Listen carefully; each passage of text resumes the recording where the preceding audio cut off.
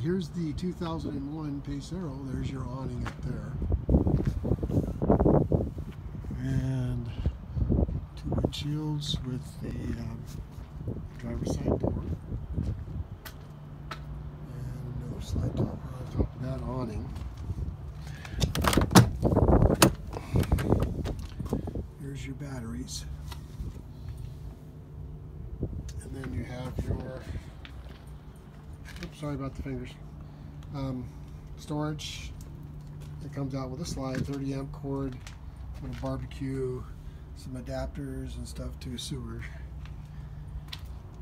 Here's your hookups for your sewage, sewer hose, white hose, little outside shower here, hookups for cable and plugs, black and gray pulls.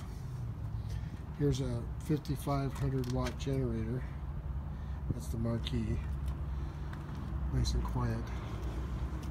Receiver on the back to pull a vehicle. Then there's gas cap there, so you can pull up to either side. Looks like it has a backup camera and a ladder that you can climb up to the top of the motorhome with. And let's look at some more storage boxes. Spare tire. Storage box that goes all the way through. You can see my light on the other end there. Another storage box here. There's your water heater exhaust. That's your refrigerator. Venting.